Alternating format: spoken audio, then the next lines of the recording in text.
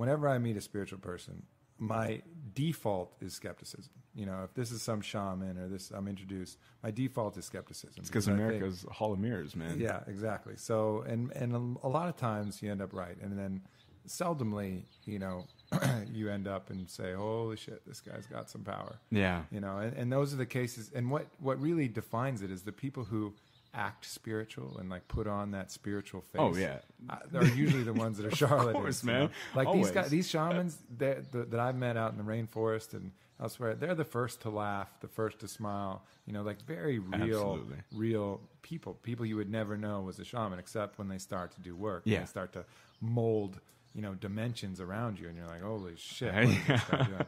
But to go back to how I envision, you know, ourselves aligned with the different dimensions, it's almost like we're a toothpick piercing all of the dimensions like layers in an onion. Mm-hmm. And it's actually just that we're not surfing in one or the other. It's just at certain points our consciousness is traveling up and down that toothpick. Yeah. You know, so we're hitting usually third dimension. You know, that's the dot on the toothpick that we're kind of, you know, that's the layer of the onion we're looking at. But we're really always all connected all the way up through, you know, through everything.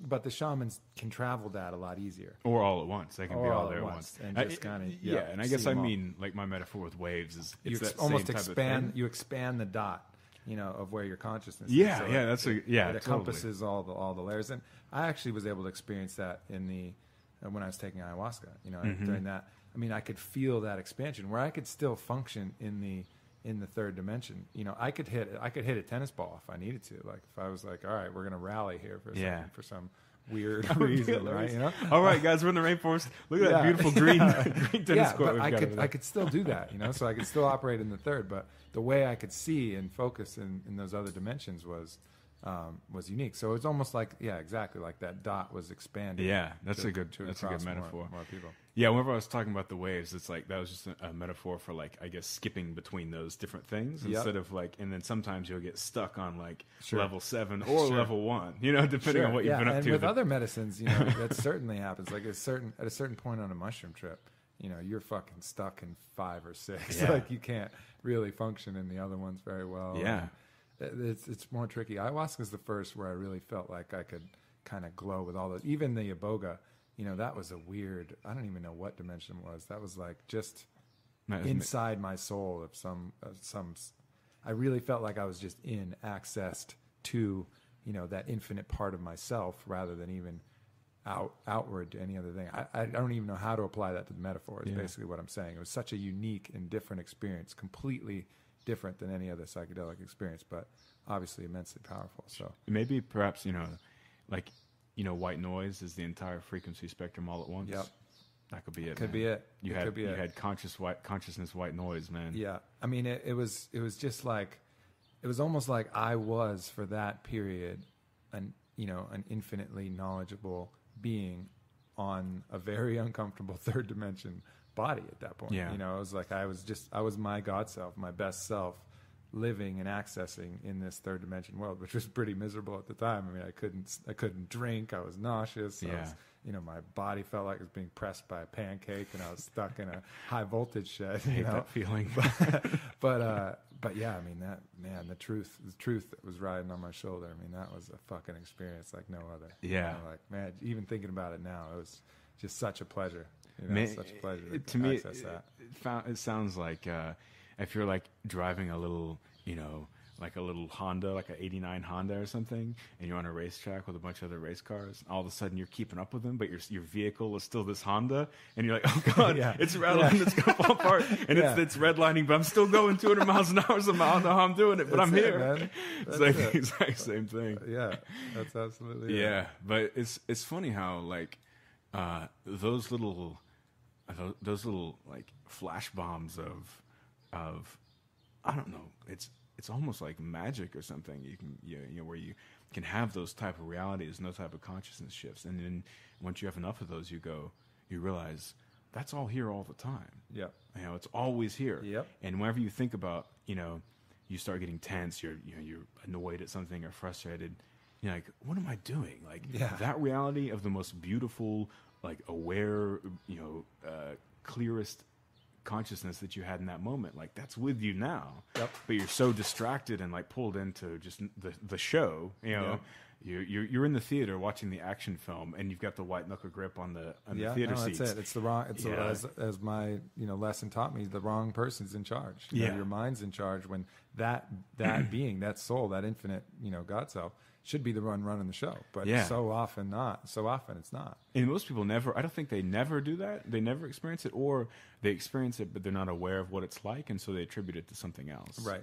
Like that's, I think, probably a lot of churches or something like that. They somehow, if they say they have some type of experience with, some religious experience with like some Western type of church. Yeah. And it's like, no, you were touching on a plane, but it had nothing to do with all that. That was just a weird, you just like, luckily you were like lost in the mountains and you were wandering around and you're covered in scabs and sores. And you just kind of like, your milky kind of watery eye that was all dehydrated, and you saw a little bit of sunlight and you pulled it back, and then, oh wow, there's a beautiful path.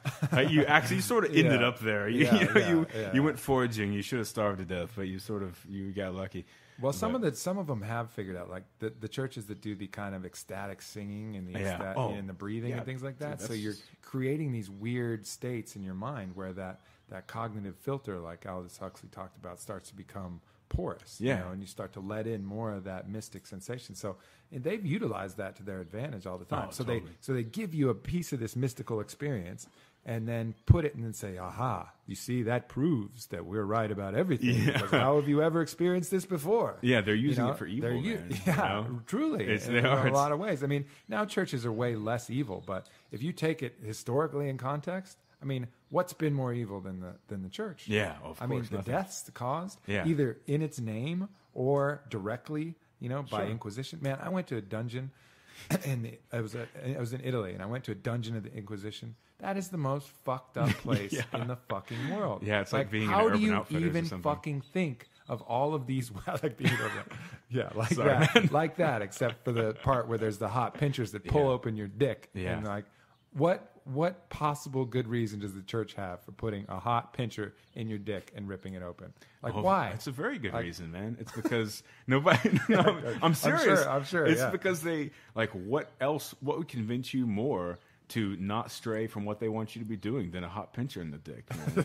That's true. You know what I mean? True. It's like they just really knew how to commit back then, man. They're like, we want these people to be doing this, and what gets people to not do things we don't want is fucking searing hot in the dick. Pain. Yeah.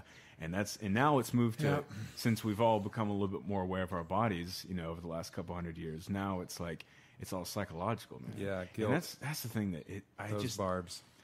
Yeah, whenever I see people that or talk to people that are caught up in that, man, it's just so tragic, and and that's, I used to like be really aggressive towards religion. Same with me, man. That's when I was in college. I was fucking pissed. I was livid. Yeah, I was going to be the next Christopher Hitchens, even though I didn't know who that was. Like, I was fucking mad. Totally, man. And and I realized that I just resented it and was mad at it because I thought there's all these people that their entire lives, man, they're just like scared, and they don't ever feel the beautiful pleasure of like, whenever I walk outside and I go, holy fuck, like I'm a person, there's a brain and a meat body on a planet floating in the middle of the universe. Like that's how I feel every single day, and it's like, if you can't, people go their whole lives without understanding just the majesty and beautifulness of the cosmos, man, and just feel feel your feet on the earth and feel the earth touching you back, You're sewn right into the fabric of the cosmos, man, and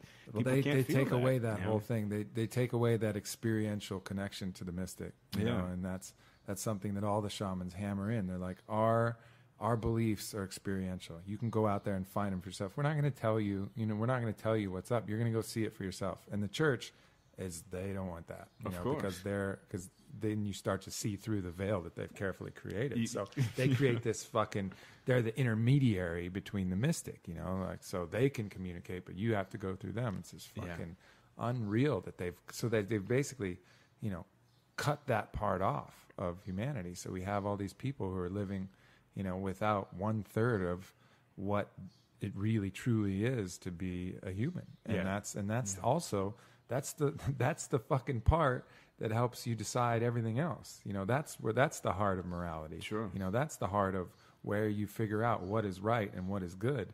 And they've just cut that off. And guess what? Not only have they cut that off, they've made the ways to find it illegal. You know, like once you're out of it too long, like you can fucking meditate all you want, but you need an earth mover. You know, you need the big tractor trailer to come in and take off fucking heavy amounts of dirt so you can go back and find and reconnect.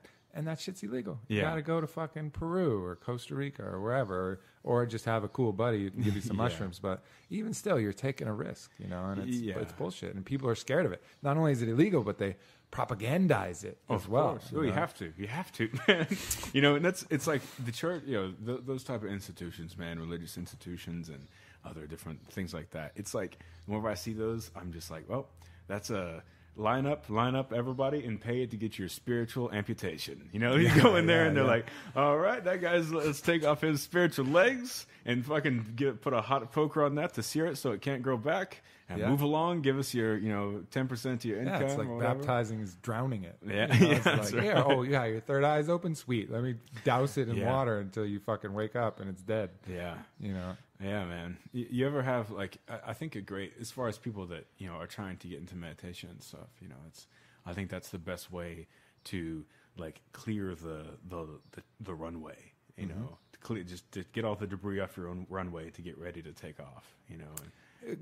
Yes, after the fucking major boulders and piles of shit are cleared off. I mean, I don't think people can effectively meditate until they've at least experienced the other side, at least experience what true being is.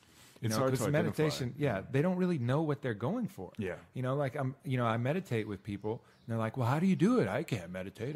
Because you've never been to where you're trying to get, that place where you release all thoughts and release your mind and release everything, and you find yourself in alignment and connection. They've never experienced it, so they're just like, well, I'm not supposed to think about anything, and I'm not supposed to fall asleep, so we're going to try this out. And maybe they feel a little better, but I think really the first step is getting people to experience that, like really getting them to feel what it is to just be and connect. And I really think, the plant teachers are one of the only ways to do that, because we're going to start off way out of balance anyways, unless you're in a really lucky situation where you have a very spiritually tuned in family and live out in the fucking in the bush somewhere. I've never met someone that's come from that family.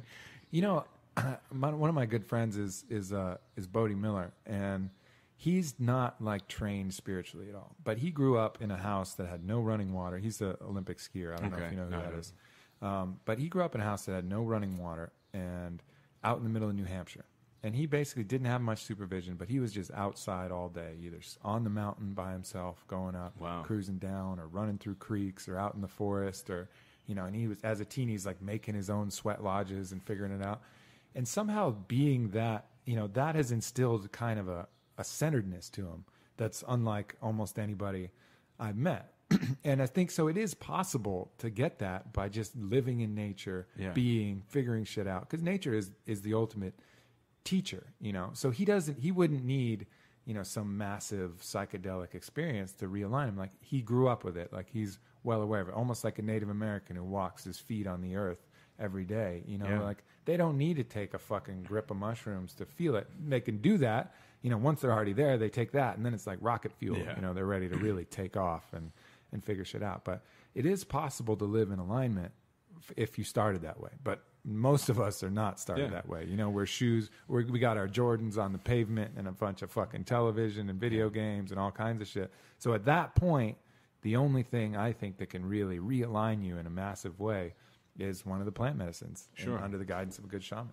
Yeah, man. I mean, it's like all of those things you're talking about, him being, on this, basically getting to hang out on the side of a mountain as a young child, and like seeing that mountain and seeing the sky and the stars and everything. That is the immediate contrast that you need with yourself to understand that you're a part of all of that. And there's an infinity there, between a loop between you and it, and you are it. But in our culture, where we live, there's like, in between the nature and like the self, there's all of this shit right here, which are the cars, the video games, the shoes, the handbags, the fancy hotels, and all, whatever you have. And those are all the material things, all the distractions, man, and it's a really, how could somebody ever just be born into a normal family and, without some type of extreme experience, see through all of that. It's so heavily programmed, and it's so heavily,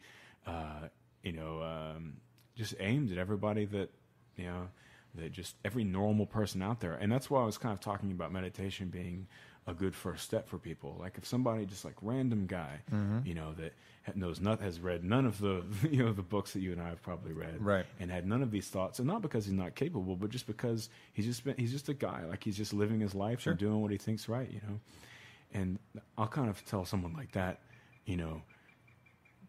meditation is a good place to start, like looking. Like you can start looking for those things, and you don't even have to do anything. I'll say, like, just sit. Like, just sit for 15 minutes in the morning and 15 minutes at night. And just that's it. You don't try and not think about anything, because that's the infallible way of making sure to think about something. Yeah. And it's like, just sit for a while and just keep doing that. And eventually, after like a couple of weeks and you're doing your 15 minutes just sitting, then all of a sudden you'll be like, oh, wait a second. I think you're right there. I mean, I think like Aldous Huxley said, there was doing psychedelic work is like a banquet. It's like a feast. It takes a while to prepare. You get a ton of material in your system, and it takes a little while to recover. Whereas meditation is like your daily sustenance. Yeah.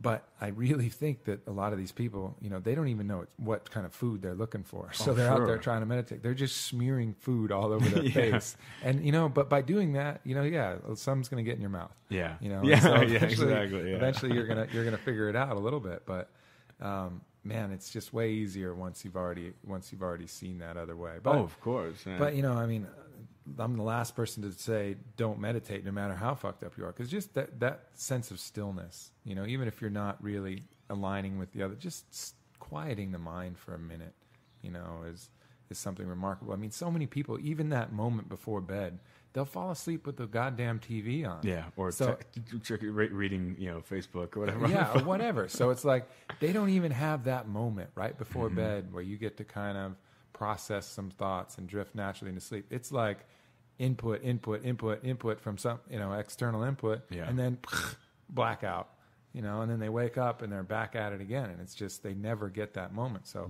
meditation is extremely valuable, and it's going to become, more valuable as technology gets fucking more crazy. Yeah, man. That's what I try and think about is, you get so used to your own reality. You get so used in the things and it's like this. It's like working on this mixer. Yeah. To me, like a mixer is, I know it like the back of my hand, and what all the things do. But whenever, you're looking at it, it's like, oh, what's that do? What's that do? And you learn really quickly, but it's like you weren't familiar with it all.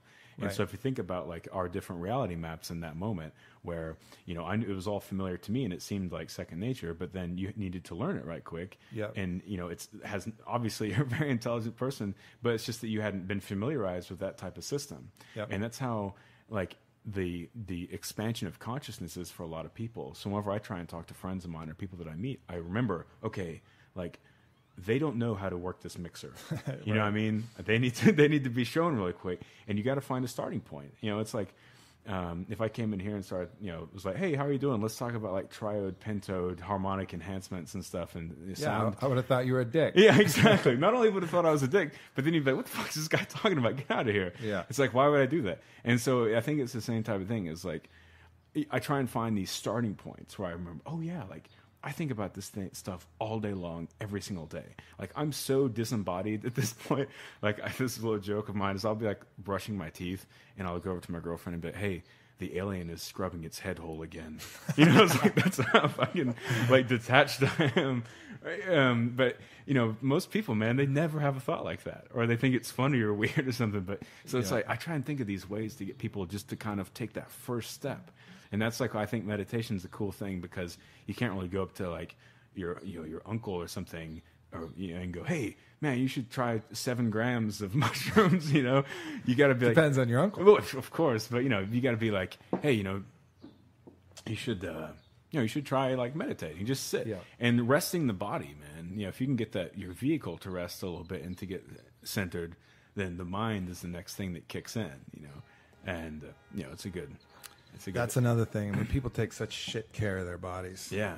And I actually think yoga is a pretty good form of active meditation because sometimes you need that external distraction, or not external. I mean, it's internal. It's your body. but you need that physical stimulus distraction to kind of help quiet the mind sometimes. Yeah.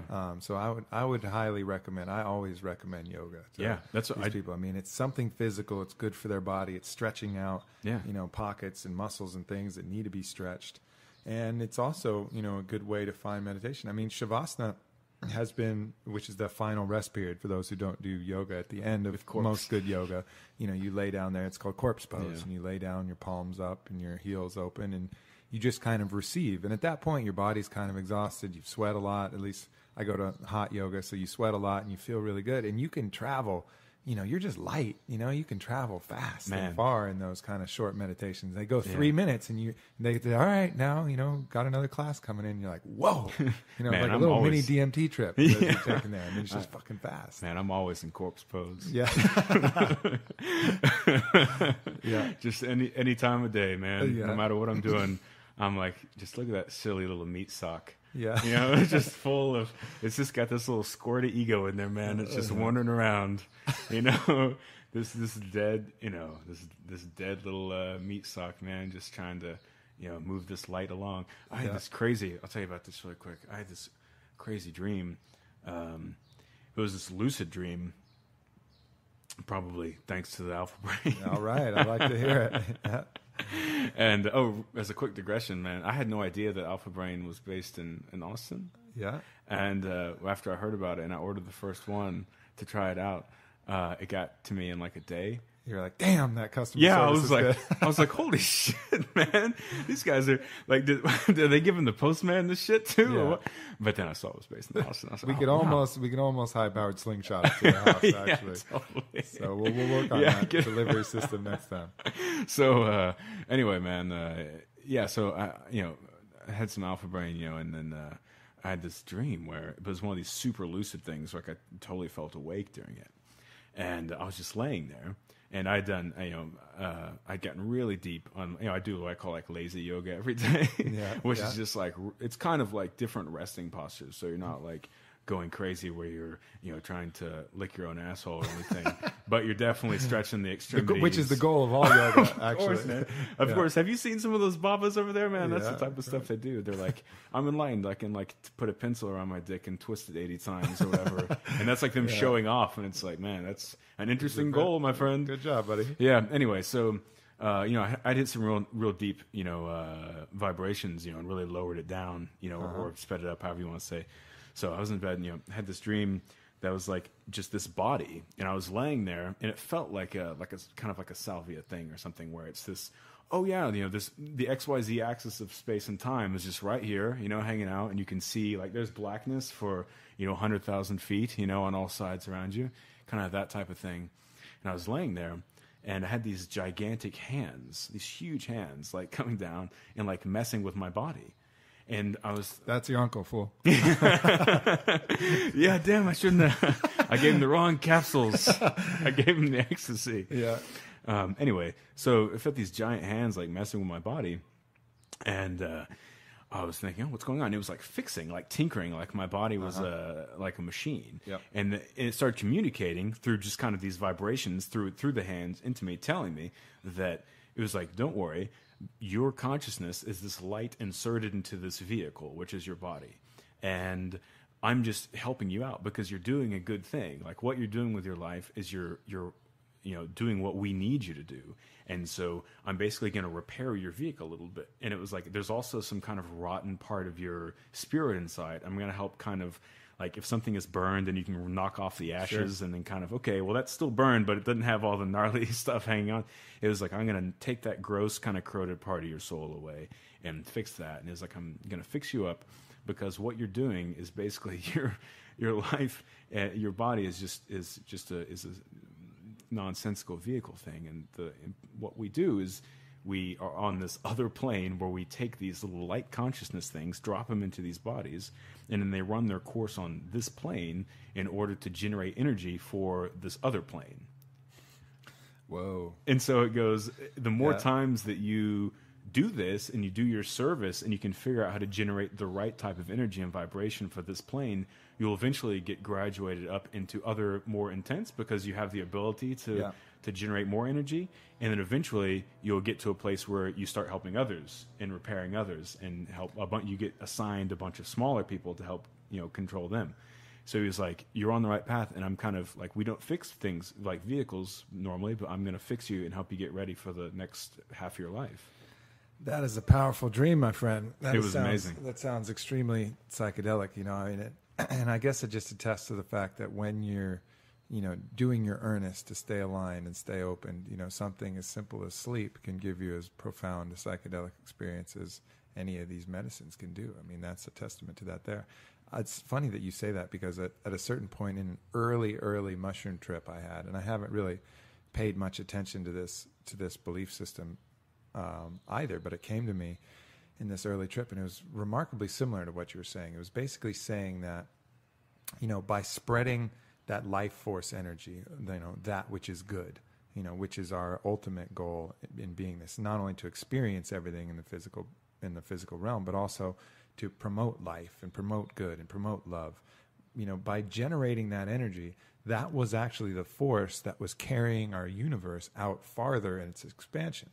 And at the point where life stopped doing that, that's the point where the energy of the universe ran out of steam and actually started to collapse on itself again. That's interesting. And so it was a really kind of similar thing that I had, and I haven't really thought too much about it because I don't know.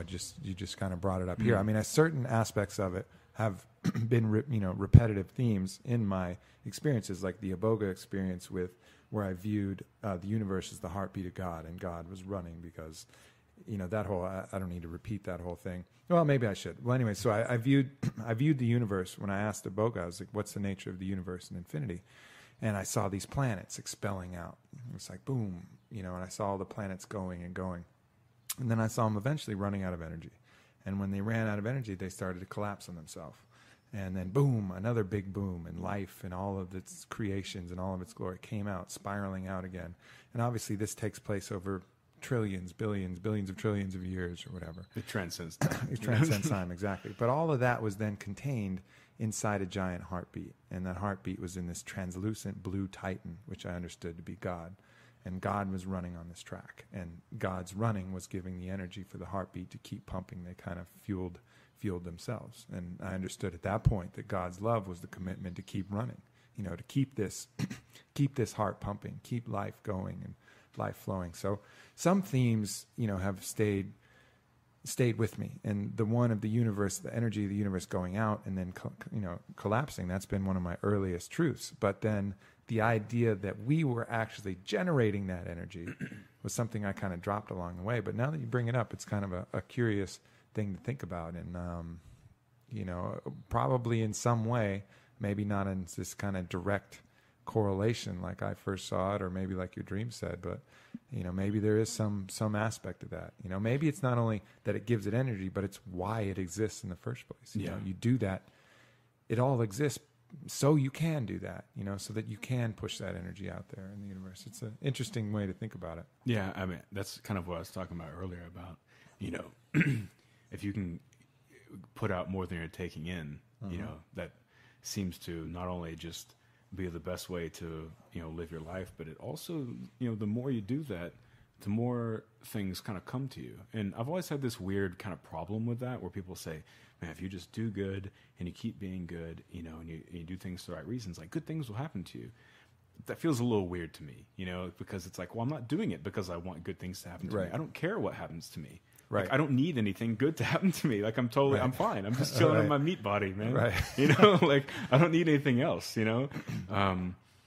And so, but anyway, if you can, if everyone can get to that type of place where they're putting out more than they're taking in, then it's going to generate more of that type of energy and add more to the expansion, or to the, where the power transformer for some other dimension of sentient ancient beings, whatever it might be. I mean, it seems intuitively, it feels like the path, and getting all those vibrations in sync.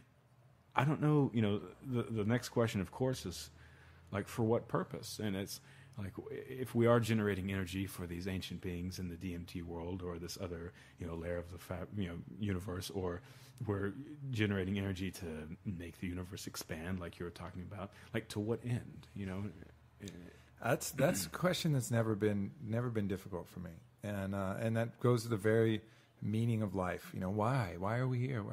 Because it's fucking magic here. Yeah. You know what? It's fucking magic here. You get to love, you get to laugh, you get to cry, you get to fight, you get to fuck, you get to smell, you get to eat. You don't get to do any of that shit in the spirit world. I'm dirty. I do all those things at once. Perfect. Sandwich, crying, laughing, fucking, smoking, eating. That's perfect. Yeah. That's why, man. I mean, there's magic here. There's real magic here. Absolutely. And when you have that, when you're in that kind of universal, perfect truth of God, there's some bliss, but there's not that fucking magic. Yeah, those bliss ninnies you got to watch out for, man. Yeah. The people, it's like you're talking about the people that go around. I can't remember if we were talking about this before we started recording or not, but no, I think it was on the podcast. Okay, yeah. The people that say, "Oh, I'm really working, my optimum to dissolve my ego." Right. And that's like what it's like. Come on, man. Those are the people that are the most. They're way more arrogant than like a sports star. Yeah. It's because you're like a snake with its tail in its mouth, man, walking around going, "Oh, I'm so much holier than you." And I've really found the secret. It's like, man, if you can even define the secret, then you need to reassess, because the secret has no definition. Yep. It's like it's just the state of being is what's beautiful and what's magnificent, And I totally agree and love that idea of living just to, be here and to be now and just observe this, just the multiplicity of just fireworks that it is, just being awake, and yep. I think that's it. And to go back to kind of another point that you were just saying, I think, so there's the people who are, affecting spiritual, those pseudo spiritual, and they're the fucking worst. Yeah. But then, there's another group that I think are missing it too. And those are the ascetics. Those are the people who are denying themselves all of the earthly enjoyments. Sure. And, I think Carlos Castaneda said it well, and I'm paraphrasing here, but he said, denying oneself is an indulgence. It makes you feel like you're doing great things when really you're just focused on yourself. Absolutely. So you think like, oh, I don't have sex and I don't eat and I don't, abstaining is an addiction. Yeah, exactly. And you feel like you're doing this magnanimous thing. What are you doing? You're just not fucking and not eating. Like, who's that helping? You? Only you. It's not helping anybody else. So you feel like you're, doing some incredible thing just because other people aren't doing it. But really, you're just focused on yourself. Why don't you help another motherfucker? Yeah. It's like stop spending all of your time doing something that makes you feel good for some reason, which is the abstaining part, and actually go help somebody. Yeah, if it's funny that someone that spends their whole story, their whole like what they're about is the middle way, is like got the they're jerking the wheel in the car, they're like scrubbing the wheel to the curb, man. Yeah. They're like, oh yeah, I'm the middle way. I'm so centered and so focused, and I am walking this path of enlightenment, and I'm not bothered by food or by sex or by attachment. It's like, man, you're just doing the opposite of having lots of sex and lots of food. It's Right. like if we're in the middle way, man, just find the balance between both of those things. It's like all things are weighted, And as you said, it's just this weird form of ego trip where it's like, oh yeah, I can't be bothered with that. I'm fasting. It's like, unless you're doing that because you're not comfortable enough with your body to get a colonic, man. Yeah. I don't know what, you're just wasting time. Yeah. And it's that's why I kind of used to really or just fucking do it. Don't talk about it. Like if you're just gonna if you're gonna fast, great. That's it. Just don't make a big deal about it. That is it. That is it. That's why, I think about that and talk to people about that all the time. I'm like, a lot of people I run into, I never talk about stuff like this. Yeah. Because like, why would you?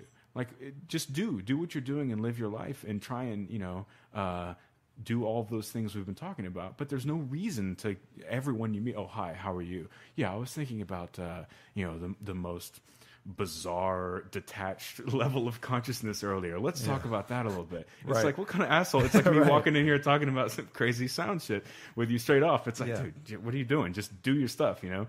And Well, it's like any professional you meet, any like really professional that you meet, and like Stephen Pressfield said, he talks about professionals in the War of Art. It's a fantastic book. Yeah. But a real professional, you're not going to know what they do right off when you meet them. You know, like if it's a professional tennis player, they're not going to meet you and be like, "Hey, guess what? I just won Wimbledon 7 years ago." You know, like, did you know that about me? I think, oh, your thighs look like that fucking boar outside. You must be a tennis player. Yeah, you know, and it goes with anything, like fighters, whoever, Totally. like a real professional Artists, man. artist. Oh my yeah. God. Yeah.